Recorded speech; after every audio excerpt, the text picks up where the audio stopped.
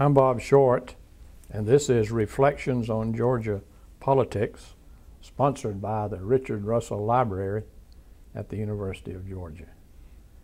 We're honored today to have as our guest Louise McBee, who is a former educator and six-term member of the Georgia General Assembly. Welcome. Thank you. Good to be here. It's a long way from Strawberry Plains, Tennessee to Athens, Georgia. That's right. Please tell us how you got here. Well, I had graduated from East Tennessee State University, having been born in a little community called Strawberry Plains. Graduated there, worked a couple of years after I graduated, and then went eventually to Columbia University and got a master's degree, and then to Ohio State University and got a doctorate. Came back to East Tennessee State and served for 2 years as the Dean of Women. And then the Dean of Students from this institution, the Vice President for Student Affairs they were called, came to Johnson City and wanted me to come to Georgia. And I finally agreed to do that, and have been here ever since. That would have been in 1963, and it was the best move I ever made, and it's been a happy life here. I was born in a little community, as I said, Strawberry Plains, unincorporated. My grandparents owned a farm there. My father worked for American Zinc Company, and I had two brothers. As little children, starting 7, 8, and 9 years, we were close together. We carried the paper for 9 years in Strawberry Plains. My dad insisted that we go up on the porch, put the paper behind the door. We had our routes divided, but we learned a lot of lessons. We learned about people who would pay you, or people who would try to not pay you. Learned to save our money. We made 20 cents a week by carrying the paper every day to people. And in Strawberry Plains, the houses were not in blocks. You walked long distances sometimes between a house for 20 cents a week. But it was in some ways, we did it for 9 years, the best experience as a child you could have. You learned to take care of your money, to save enough money to pay for the paper for the next week. That's what we had to do. And then we would divide keep us a little kitty, we called it, to take care of things, but divided the money so that we could use the 10 or 15 cents a piece that we would make during a week apiece for ourselves. We learned to learn the people that would pay you, the people who would try to avoid paying you, so on. So it was a good experience. We learned to take care of money, and we did that, as I said, for 9 years. We all went to school there, and it was a country school. There were 15 or 16 in my graduating class.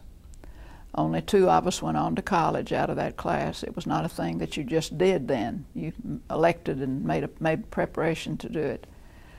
I worked during the summer in Gatlinburg as a waitress in a hotel, and then the next 3 summers I worked at Oak Ridge. That was during the war. You had to have college experience to work in the job. I was with Carbide and Carbon.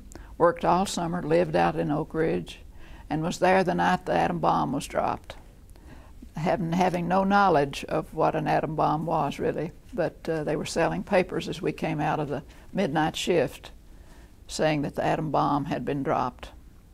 Did you know when you left for college that you wanted to be an educator? Yes.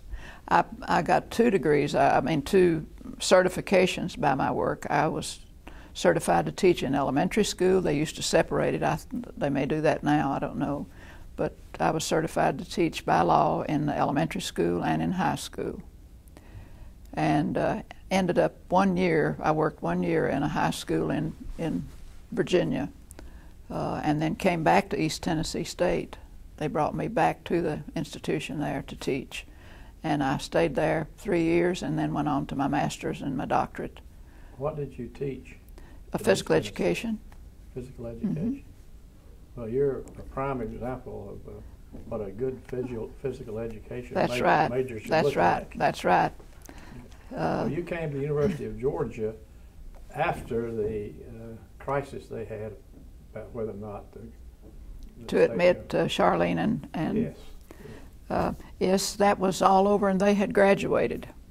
But the problems were not over by any stretch. There was still some anger. There still were not many blacks on the campus, practically none. The day I went to work, my office was in an academic building that looked down on the varsity, which is at that time was a restaurant. And the day I went to work, the blacks, the African Americans, were marching around the varsity because they were not allowed to go in to eat. And I know being bothered by that. And we continued to have demonstrations, small demonstrations on the campus, and very few students on the campus, black students. You've seen a lot of change here at the university. A lot of change. And it was under my administration as vice president. I had put one of my assistant vice presidents, associate vice presidents, to work. That was his job, to try to bring more African American students to the campus. And he did. And not only the students, but principally faculty, to find African American faculty that could do the job on a college campus and try to, and I know we hired several under my administration. You climbed the academic ladder here all the way to vice president for academic affairs. I did. That was before your campaign for the Georgia legislature. Yeah. Well, I came here as Dean of Women, and then I was made Dean of Students, which is the top position in student affairs and has the other offices under it. And I stayed in that a while, and then the vice president for academic affairs asked me if I would like to come and work in his office. We had just gotten through some of the demonstrations, the Vietnam War, Kent State killings, and I was ready to try something else, having gone through that. And so having the opportunity open to me to move into academic affairs, I did it and stayed as an assistant and then an associate vice president for academic affairs and then eventually vice president for academic affairs. Well, the academic ladder is not the only thing you've climbed. Tell us about Mount Everest. The year I retired, 1988, I had a student come to, that previous summer, come to work with me in my yard to help me sod my yard. And he said, "Will you help me get permission from the Chinese government to go to Mount Everest?" I knew he was a climber, a young guy who did a lot of climbing. I said, "Well, sure, I will." And he said, "We'll take you with us." And I considered it just a light moment. But I did get permission for them to go to China. It got in the paper that Dr. Stanford, who was the president, and I were going to go with them. And so without not much more thought about what it would be than that, we did indeed go.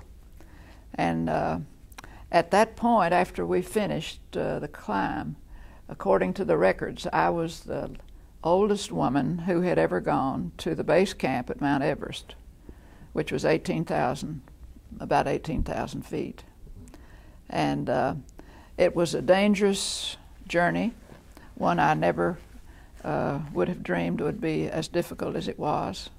But I did okay, and Dr. Stanford, who was 20 years older than I was, or I'm not sure that, but much older than I was, he made it as well. How did you get interested in politics? Except that my parents always voted. One was a Democrat and one was a Republican, and they talked about canceling out each other's vote. And we always knew voting, or was told it was important, and it was your public responsibility to do it. And as soon as I was old enough, I registered to vote. But you take on a new interest in it when you get into academic settings where the quality of legislators you get has a lot to do with the support for education. And so I had never had any intention of running, but Lawton Stevens, who was a legislator and lived here in Athens, was called to, was made a what do you call it, a judge. And his sister called me that afternoon and told me, she was calling about something else, that said Lawton had just been made a judge. He was in the legislature, and it had just happened. And so I turned around, went to, as soon as I finished that conversation, went to the telephone and called the paper and the radio station and said I was going to run for his office. Some people had encouraged me to run for mayor of Athens. They called it something else then, city manager or something. But I was not interested in that. And I had been out of my job at the university for a year or so. And so I just, on a whim, I just almost, without really giving it much thought, went and called and said I was going to run. And then I called Phyllis Barra, who was a big a Democratic delegate to several of the conventions and so on, and was a friend of mine. And I called her and I said, I've done this, what in the world do I do next? She told me what to do. She said, sit down now and call everybody you can call this weekend and ask them to support you. It was going to be a nonpartisan election, which was good.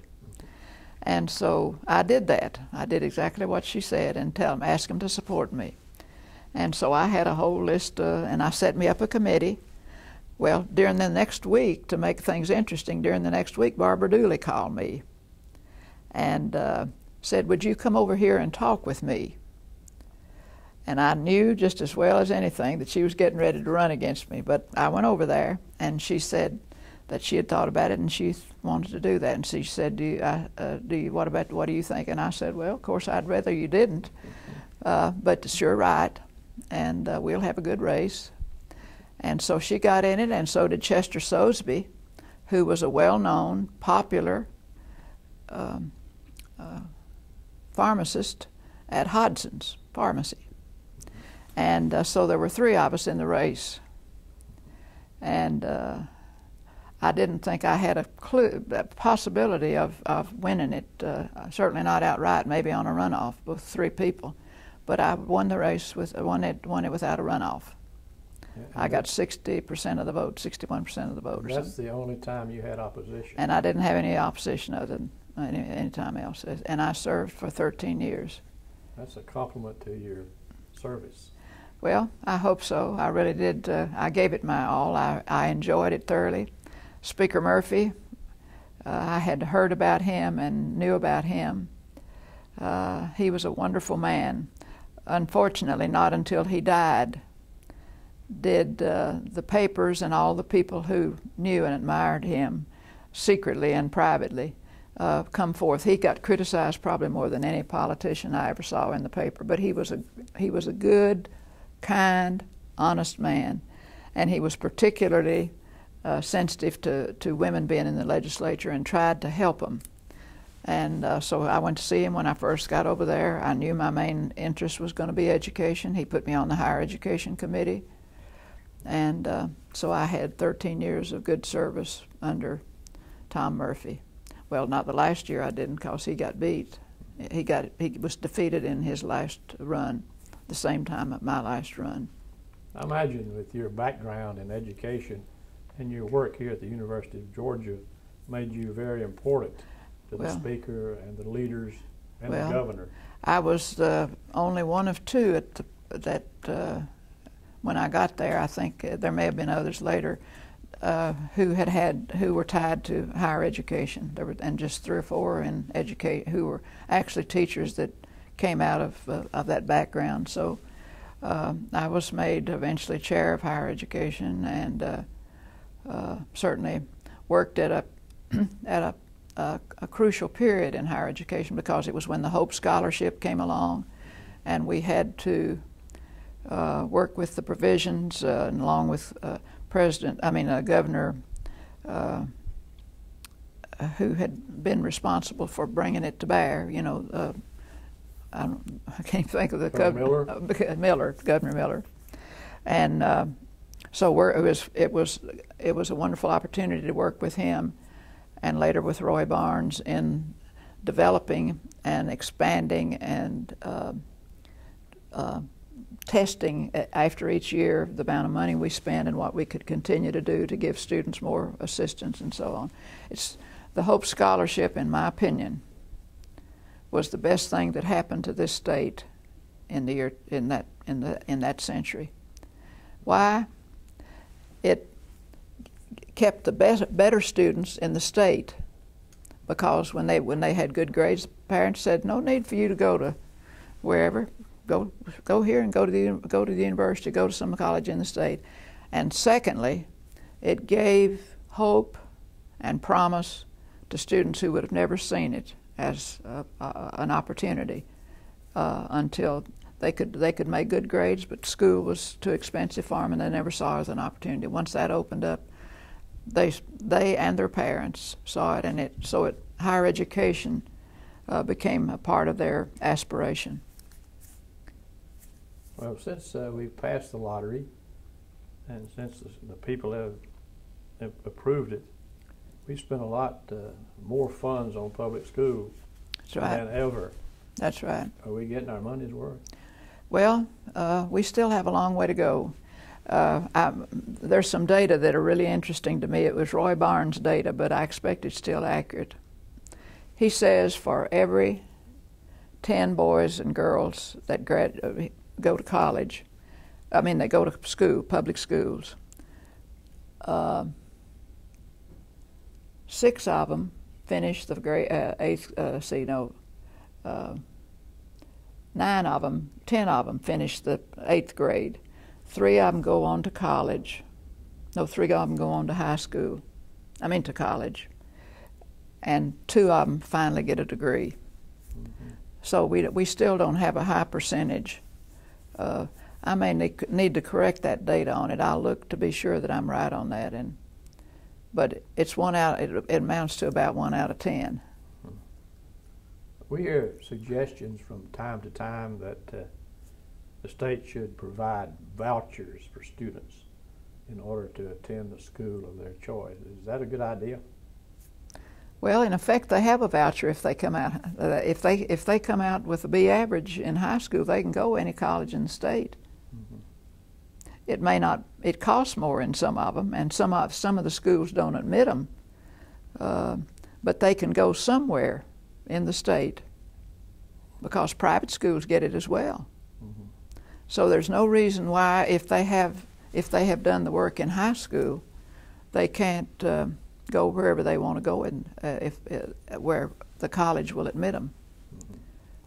I've been asked to ask you your position on ERA, Equal Rights Amendment. Well, I don't have any problem with it. Georgia hadn't passed it yet, but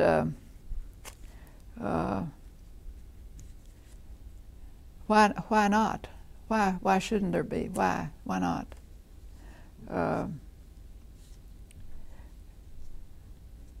So let's go back for a minute to the composition of the Georgia legislature when you were there. According to my calculations, only 10% of the House of Representatives was female. It's a little higher now. I think it's maybe up to 15, maybe. Seemed like there were about 45 of us, mm-hmm. 40 or 45 when I was there. There are a few more now, mm-hmm. But not nearly enough. But countrywide, I think it's about 23%. So aside from Arizona, we do about as well as anybody, but it's not high enough anywhere. Mm-hmm. That was one of the things that I admired about Speaker Murphy. He gave women leadership positions. He saw that they were listened to on bills. He put them on committees that they requested and had some expertise in, for like the children's and education and so on, and tried to support them in their and help them with bills. He was a great help to women. Tell us, if you will, your role in educational legislation while you were down in Atlanta? Well, I had 4 bills that are my picks for what I did while I was there. I'm going to get them so I can give you the numbers of them.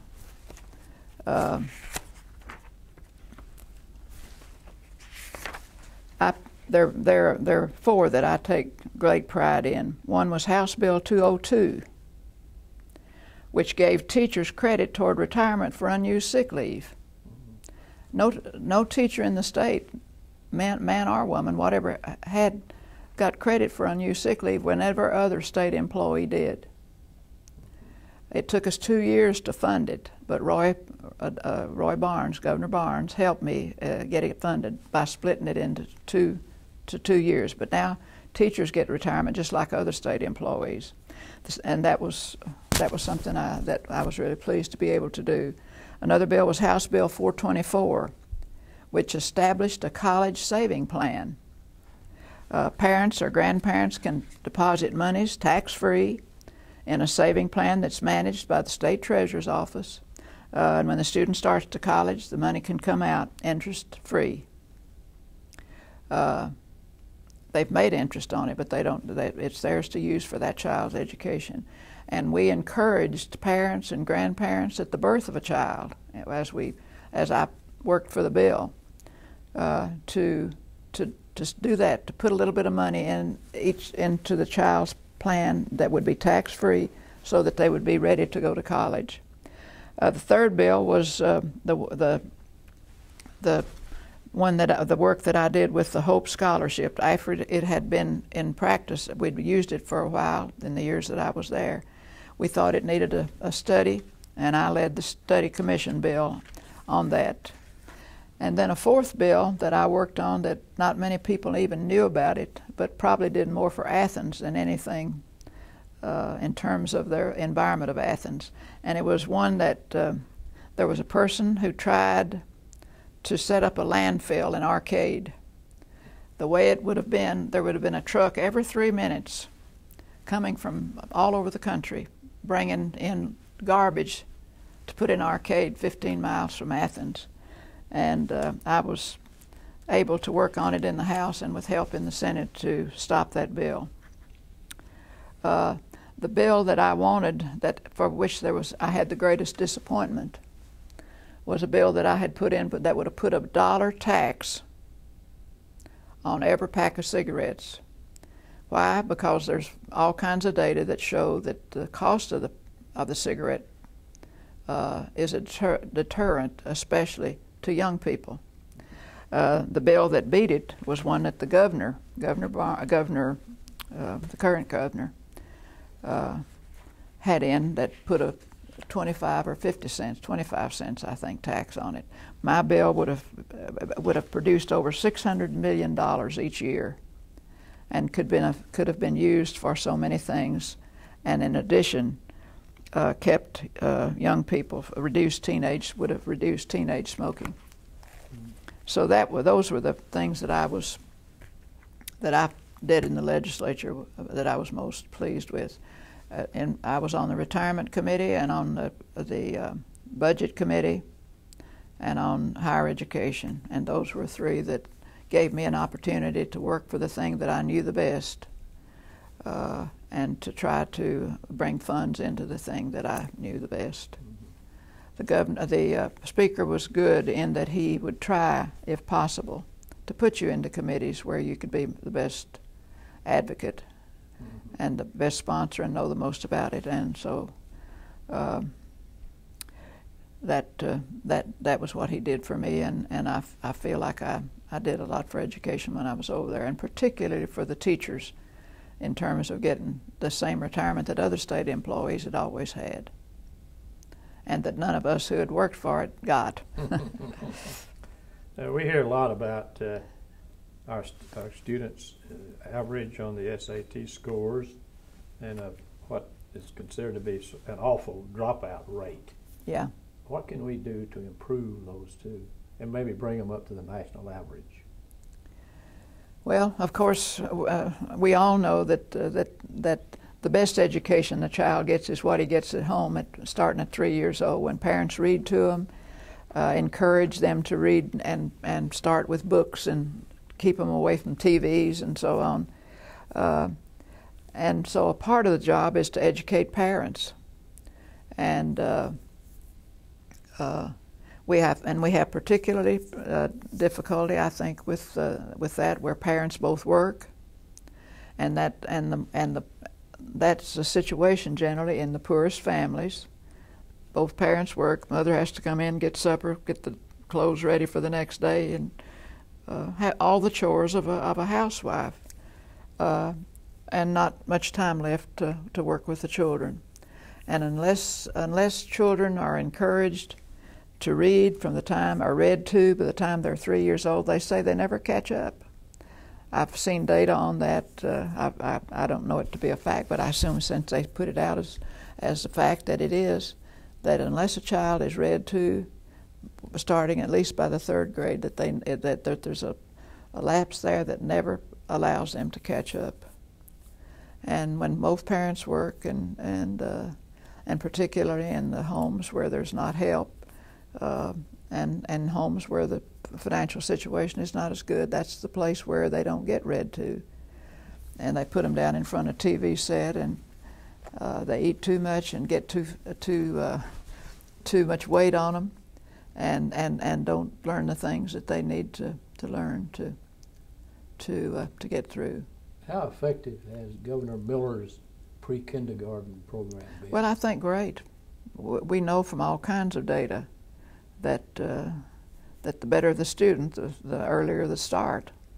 And unfortunately, at this point anyway, there's not enough of them. There's students in this state who are eligible for it, who can't get to it. They don't have enough programs. But the money the lottery money is there for it. I don't know what the holdup on that is, but they say that there's still places that they don't have adequate pre-kindergarten. Going all the way back to Governor Herman Talmadge in 1948, every governor has called themselves the education governor. Mm-hmm. Which one has come closest to being a true educational governor? Well, in my opinion, I was not here until in the 60s, and I didn't know as much about it. But in my opinion, Zell Miller, because of the Hope Scholarship. I don't think there was anything in that century that did for this state what that did. As I said a little earlier, it did 2 things. One, it kept good students in the state. They were going to Chapel Hill and Vanderbilt and places, but the Hope Scholarship, when they were eligible for it, parents would say, well, you just stay here. You got that, you need to just stay here, and then you can put the money on your master's degree and so on. So it kept the better students in the state, good students in the state. And secondly, it provided an emphasis and a feeling among the children who had not seen a higher education as a possibility.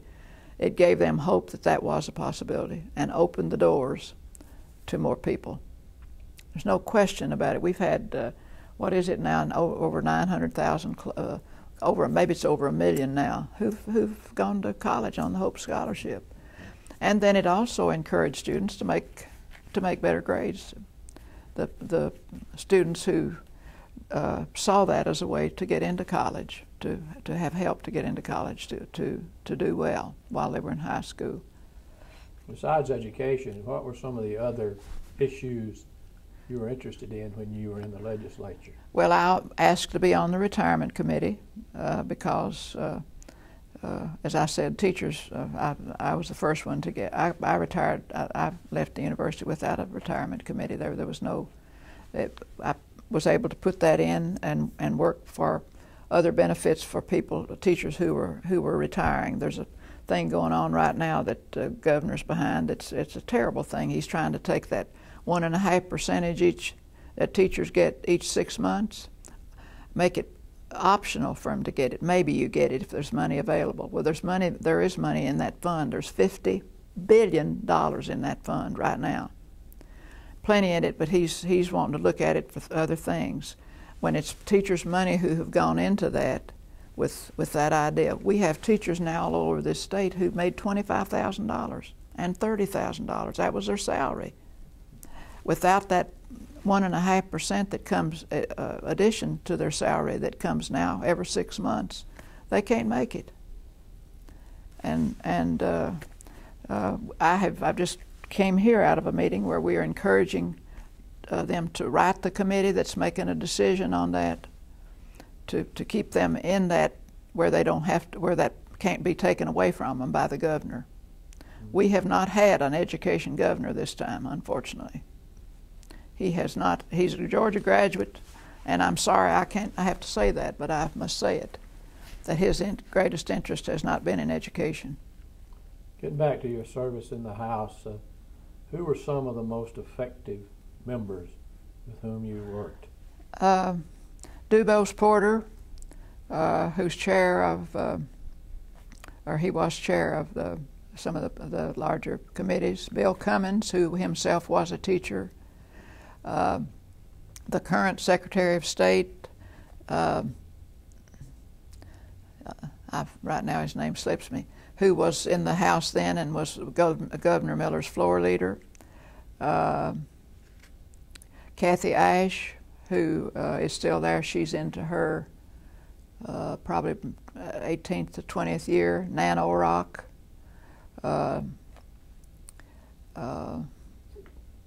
Those are some of the ones now. Most of those are Democrats because I was there when the House was predominantly, House and Senate predominantly Democratic, and certainly the leadership was Democratic.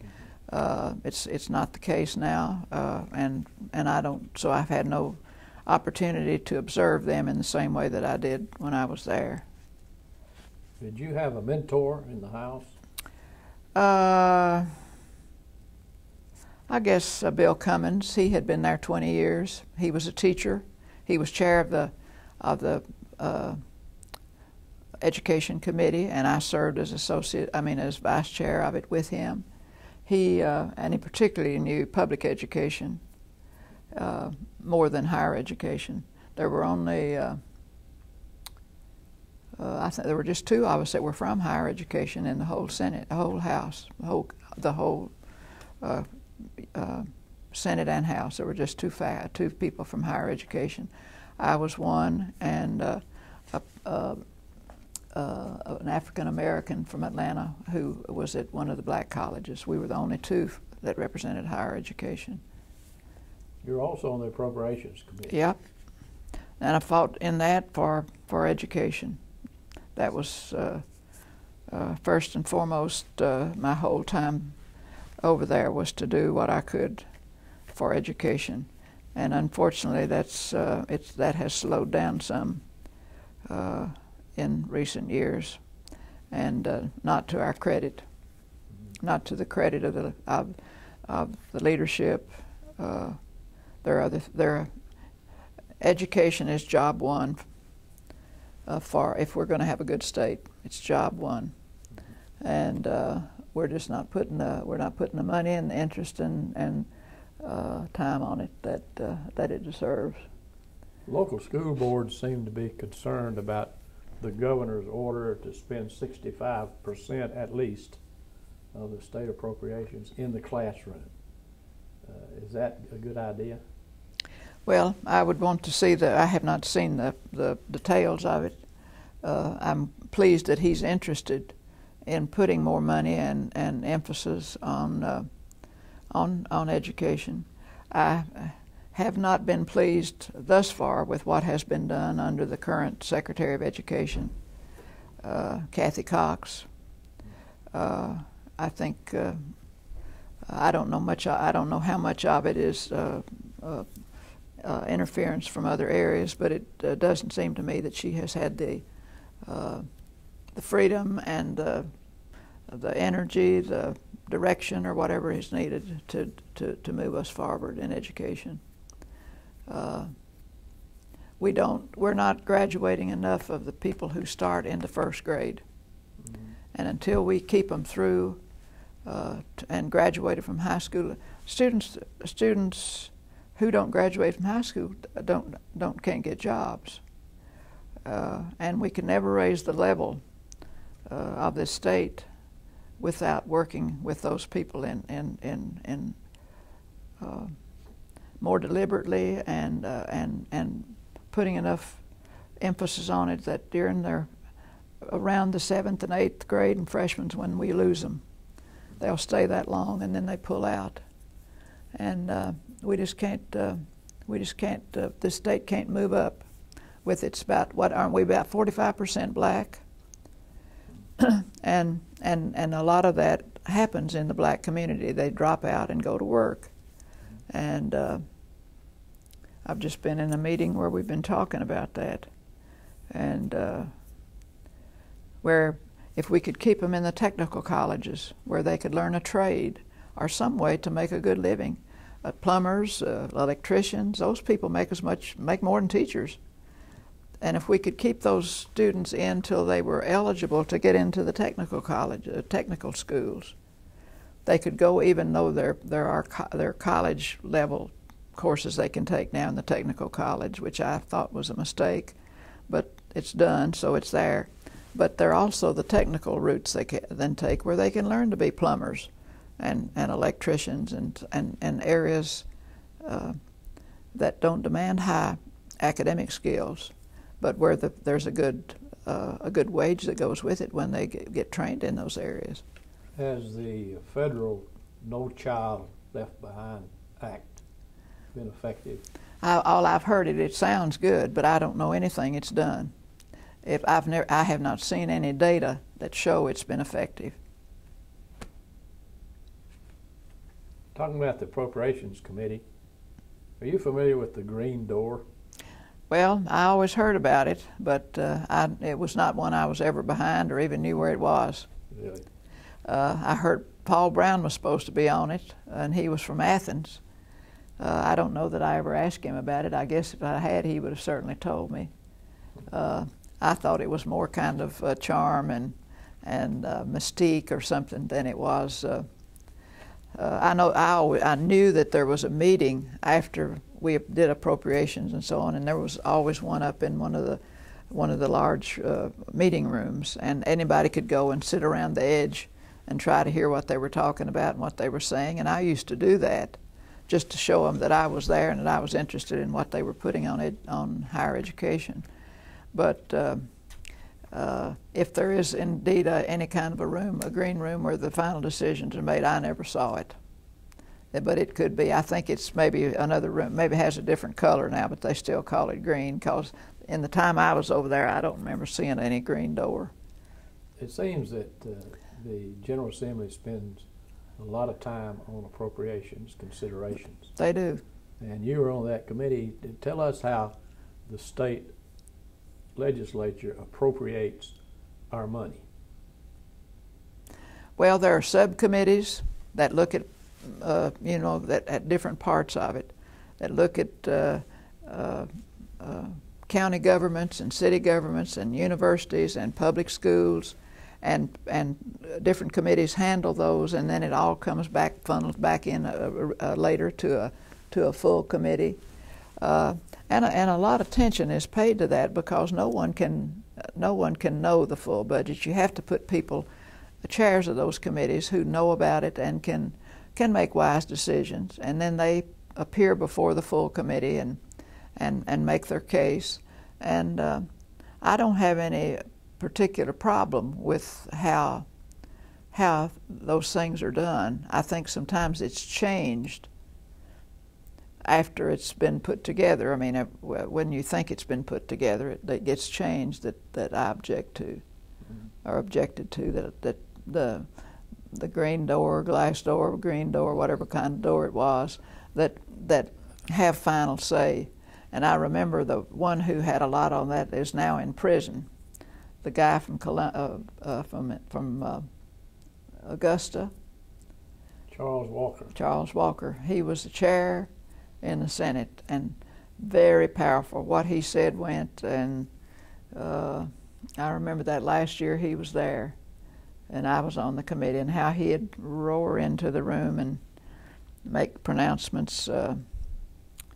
As it turned out, he was not completely ethical in his own private life, and so he appealed for to be let out early not too long ago, but it was denied. I think we have 3 in prison right now from the legislature. That he's one of them. The other guy was, I had his name in some of my notes, was all from the same town. Robin Williams. Robin Williams, that's one.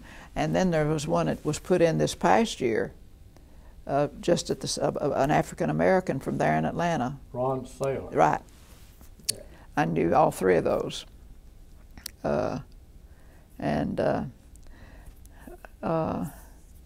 When things like that happens,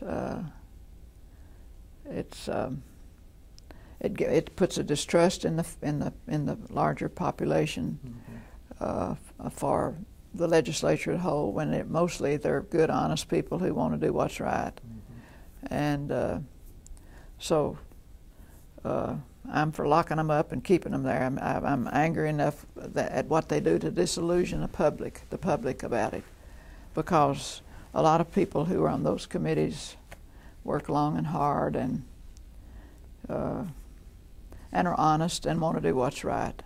How did you look at lobbyists? Well, I knew a lot of good people who were over there and were able to give you good information, and I went to some of them when I didn't understand things, and they stayed most of them anyway, well informed about different bills and so on. I didn't ever have one influence me. I've had some talk to me, but not in any effort to persuade me to vote a certain way.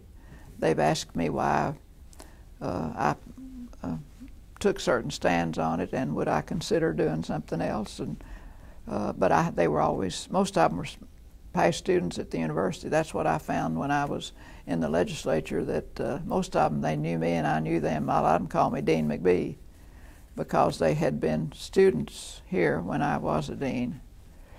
And and then it made it easier to work with them, having known them as a student, and their having known me, and we respected each other, and it was a large percentage of Georgia graduates in the legislature. The university has been very fortunate over the years to have some strong representation. That's true. Over there, including starting way back with Chapel Matthews. Right. And then, of course, with Paul Brown, who was there 33 years. And then part of that was while I was there. The one who now has, certainly in terms of years, the status is Keith Hurd. He doesn't live in Athens, which limits his influence. I thought you were supposed to live in the town where you served, but maybe that's not the rule. I don't know. It's in the district. Or in the district. Well, that brings up an interesting thing that, to me at least, is reapportionment. Yeah. We've had several reapportionments, and each time there's always some sort of confusion and opposition. It's the most political, in my book, degrading, dishonest thing that goes on. What does it do? For example, the smallest town in Georgia is Athens, and it split it. Ralph Hudgens did it. Why did he do it? I don't know. He's never given me a good explanation. He said he thought it strengthened the city. Well, how do you strengthen it? And he took the reapportionment away from Madison County, said it was not best for them, but then he divided Athens. I thought it was so he could get tickets to the football game. That's a good reason. Well, I'd rather that didn't go in the final version. Is it fair to say that our legislative districts have been drawn to protect parties? That's right. No question. For racial reasons, rather than binding communities together? No question. Seems to be falling Why apart. would you split Athens? For any reason other than to afford you a seat in it, so it would give you leverage. No reason at all. There are a lot of the report. some states do it different. Iowa is one state, I believe, that does it different. I don't know whether I put in a bill. I think I maybe did put in a bill.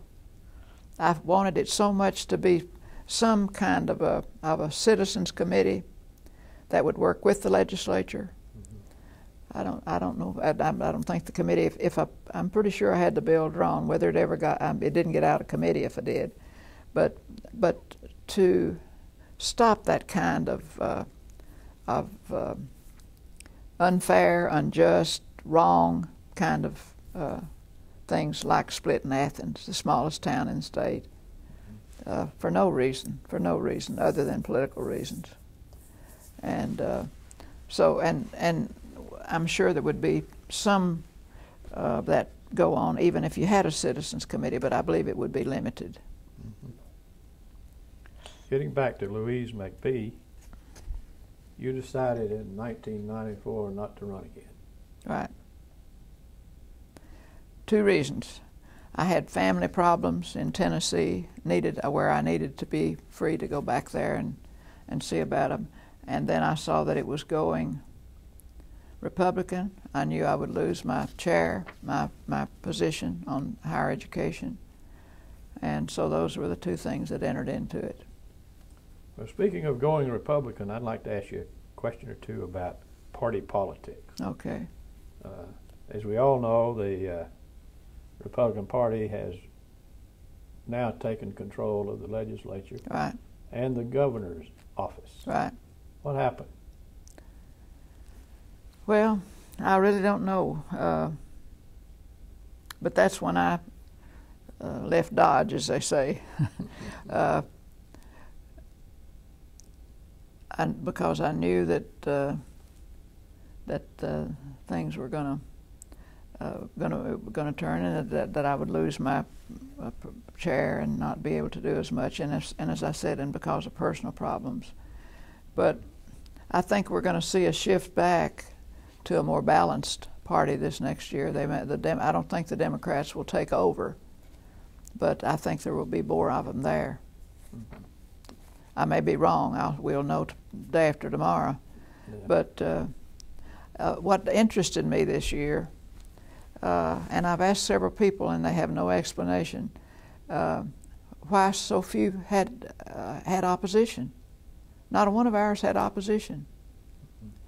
Well, I guess I know Keith didn't, and the other one didn't. Well, I don't think any of them did. But Caucus, a woman's running against him. That's right. Caucus, the senator, had opposition. Not formidable opposition, I don't think, but opposition. Well, why don't they run? One, it's costly. When I ran, first time in 91 or whatever, I put up $15,000. Well, when Barbara Dooley got in it, I knew she would raise a lot more money, and I finally raised $35,000, but I didn't spend it all. Now they tell you up front you got to raise $100,000. You got to have that to start with, and it'll take more than that.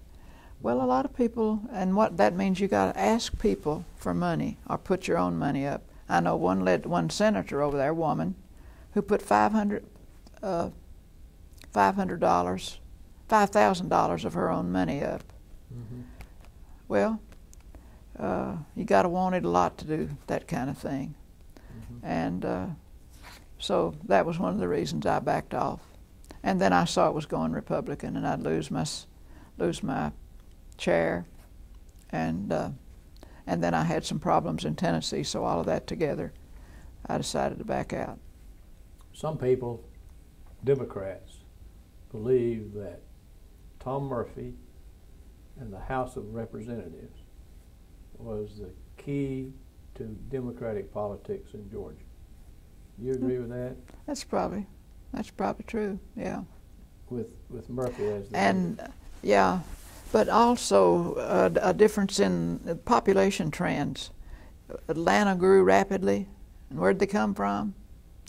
They didn't come from South Georgia. They came from all over the country, and I think that new mass that moved into into Atlanta and Georgia and particularly Atlanta, came from Republican with Republican leanings, and it's going to be interesting. Some people are predicting Obama will take Georgia this time. I don't much believe he will, but I think it'll be closer than it would have been a few years ago. Now, speaking of that, politics in Georgia certainly has changed, but perhaps not as much as politics in other areas. What do you think the Democrats need to do to regain their majority in Georgia state government? Well, I don't know. They think, I've talked to several of them. They think they'll take back a few seats this time. But if you've got a Republican contingency, I mean population around you, and you've got a governor who pours money into it, and other people who support people in their races.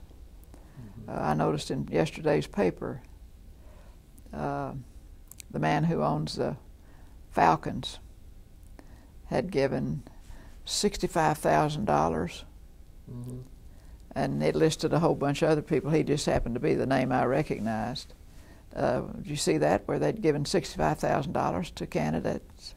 Yes. When it gets that expensive, it causes people to back off on running. And I'm sorry to see that happen, because it restricts people who would be good legislators, and it tends to turn it to the wealthy or the people who have influence, and tend to leave out the more moderate and the poorer people. Some disenchanted Democrats believe the state Democratic Party is too urban and too dependent on minority and labor support. Do you agree with that? Well, it's probably pretty accurate.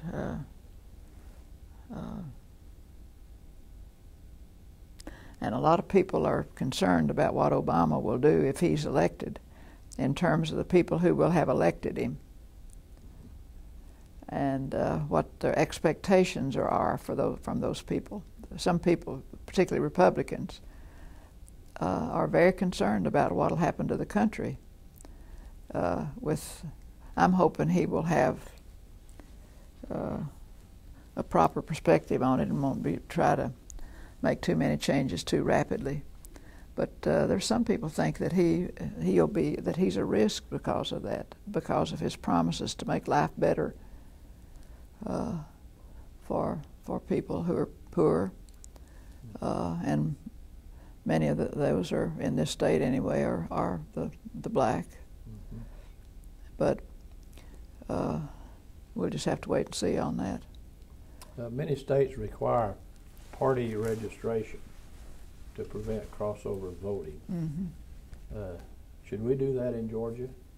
I don't have any problem with that. I believe you ought to vote for what you consider to be the best person, and make party less of an issue than it is.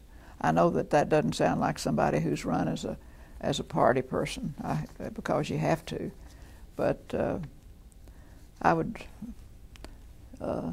have any problem with. And I cross party lines to vote. I vote for Republicans as often as I do Democrats. I voted for Republican presidents. I try to vote for the person that I think is the best for the country. And I know that that's not strong political ties, but that's the way I do it anyway. Do you believe in term limits? I'm torn on that. Generally, I do.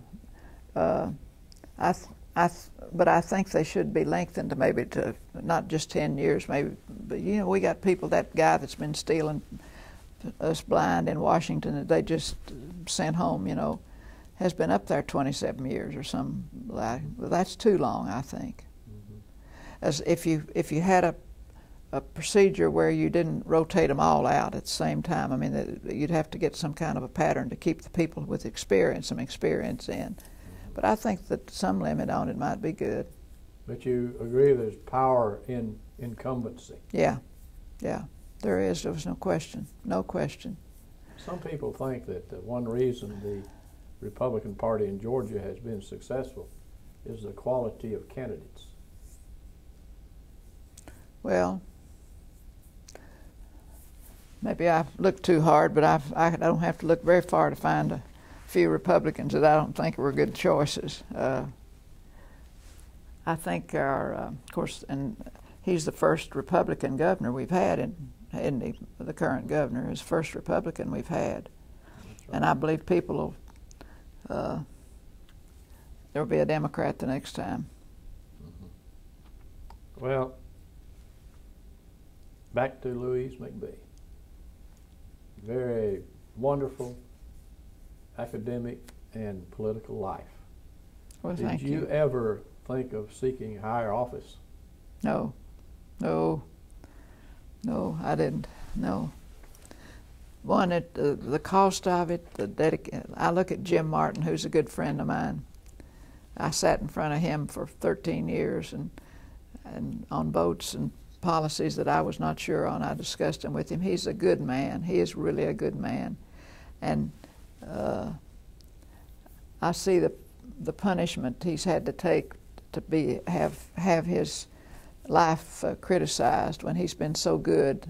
Of course, he's criticizing his opponent at the same time. I never did have to do any of that when I was running, and I don't think I would do it if I were running. But I don't like that part of it where they tell things about the other person that, if they're not untrue, they're certainly bordering on untruth, and where they're so unkind to the other person. Women do that less than the men, I think. And I think women are going to be increasingly running for public office. And they make good candidates because they're conscientious. They're generally more honest. If there's been any dishonest woman put out, I don't know about it. Has there been? From taking money? Not to my knowledge. Not to my knowledge. They certainly are more dedicated, and they're interested in things that we need to look at, like family and home and children and strengthening the American fabric. And I think we're going to increasingly see, it's about 23% now across the country, about the same here in Georgia, of women in public office. But I think we're going to see more than that going into public office, and I think it will put a better quality on the total body for having them there. Mm-hmm. I think, don't you? Yes, I do, yes. If a young lady came to you today and asked your advice on getting into politics, what would you tell them? Well, I would tell her that it's a very challenging thing to do. It's a costly thing to do. It takes a lot of your time. It sets you up for criticism that sometimes hurts. But it's a wonderful way to serve, and that I hope they will consider it and do it, knowing that those things are part of it. Because I think where women have been elected, they serve well and they perform well. I don't think there's one exception to it right now that I'm concerned about. The Secretary of State, I think she has not been as accommodating as she could have been in trying to help people get to vote. I think it's important for people that they want to vote and need to be able to vote, and to wait till 12 hours seems unnecessary to me. And she has, either because of the regulations in her office, but apparently just because of her own unwillingness or to make any changes, has kept people from who want to vote at very difficult circumstances where they have to stand hours and hours and hours in trying to get other hours, the hours extended an additional voting places. It looks like to me that we could do that when people are wanting to vote. Mm-hmm. Well, as you look back on your career, what has been your greatest accomplishment? Well, I think probably in terms of public service, and all of it has been public service, where it's higher education or the legislature. In terms of the legislature, I think it was the 4 bills, that, or really 3 that I mentioned to you in the beginning that I was most proud of. And then in terms of higher education, I think it has been to have been in a position, primarily in a wonderful university, where I had the opportunity to make it better, which I think I did in my 25 years, and that I had been able to work with some of the leaders of this state and some of the best, finest young people in this state who now themselves have taken leadership positions in the state. And it's a source of great pride to me when I see students like Kathy Cox, who's now the president of Young Harris, and who was a very fine Secretary of State, and then others who are over there now who that I had an opportunity in their young life to have some influence. Your biggest disappointment? Well,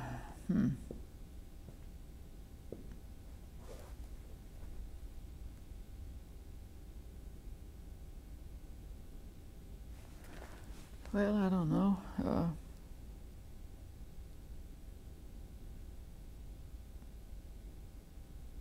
I think probably it was a piece of legislation that I failed to get through that I thought would have brought money into this state that it could have been used in so many ways and would have stopped people from smoking. That bill that I had that was put $1 on a pack of cigarettes for tax. I forget how many, just the 25-cent tax, how much money it made, but I figure it was $600,000 a year maybe in tax money, and would, one, stop students from smoking, young people particularly, who another $1 would just be too much for them. And so protect health, but also provide money that could be used for education purposes. Not be able to get that bill through. How would you like to be remembered? As somebody who was honest, open, cared about people, and tried as best I could to do what was right. Well, thank you very much, Louise McBee, for being our guest today. Well, thank you. I've enjoyed talking with you. Good, thanks. Leave it. Anything we missed? No, I don't think. You know, there's one thing that I didn't ask you to do, which I would like to ask you now, if you will, is tell us about some of your extracurricular activities that have resulted in you winning all kinds of awards. Some are education, some are community. Well, I won the first Regents Award for Excellence. Where they take you to Atlanta, and it's called the Eldridge McMillan Trophy. But I got the first one. That was for my work in higher education. You're also a Fulbright scholar. I was a Fulbright scholar in Holland for a year. What happened over there? Well, I taught in a hobbyist formations, a high school, a higher school. It's a higher level student, women students who were going on to university. I taught for a year there, and then went to the Holy Land during the end of the year, and then traveled in a car that I bought while I was there. A friend came over, and we traveled all over Europe that next summer. So that has to be one of the highlights, to have lived a year in Europe and taught in a wonderful school. I lived in the home of the master he was the harbor master of Rotterdam, which is the largest, was then, I guess it still is, the largest port in the world. Mm-hmm. And then climbing to 18,000 on Everest is something that, at least the data that I have seen, there's no woman gone that high on Everest yet. Mm-hmm. You still do a lot of physical activity. Yeah, I do. I played tennis. I was still playing tennis on a team until when that car hit me and knocked me down in the shopping center. It messed up my rotator cuff, and I can't do it anymore. The doctor said it was too bad shape. I can't raise my arm enough to hit a ball down. But you do but I walk 2 miles every day and work in my yard. Swift water canoeing. Yeah, well, I've gone several times down the Chattooga. You ever done that? You know, that's my home area. Well, I'll tell you, it's exciting. Yes, it is. Yeah, I've done that half a dozen times. Then went down the Colorado River on a raft. Mm-hmm. I've traveled all over the world. The only place I have not been is in the Middle East, where they fight so much over there you can't find the time to go. You know, but other than that, I've traveled all over the world. Do you still maintain an interest in politics and Oh yeah, oh you better believe. You ought to see how many I contributed to their campaigns. That's one of the problems. I try to help the local people, but the people that are running for office in Atlanta and for the legislature, they know that I was there and they're still there, and so they want you to give money. Well, you can just give so much. Yeah, but I stay interested in politics for sure. I was going to look on this page that I was trying to think of things.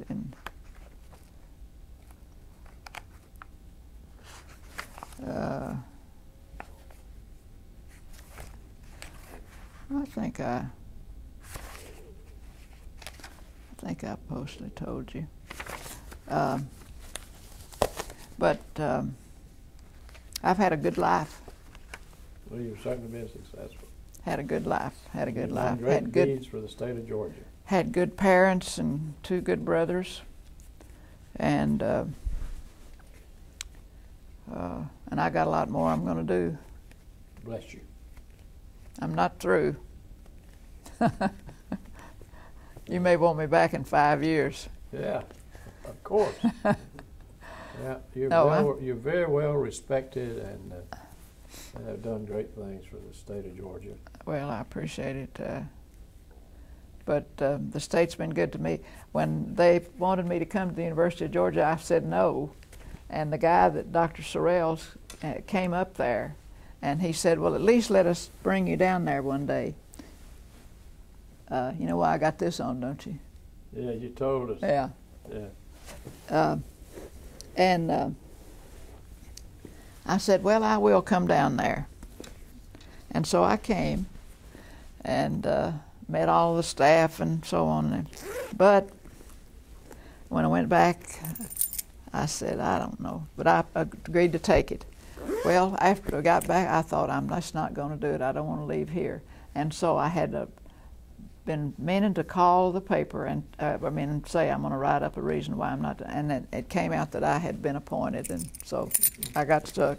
And I cried all the way down here, but the minute I got unpacked from then on, it was pure sunshine. Well, that's wonderful.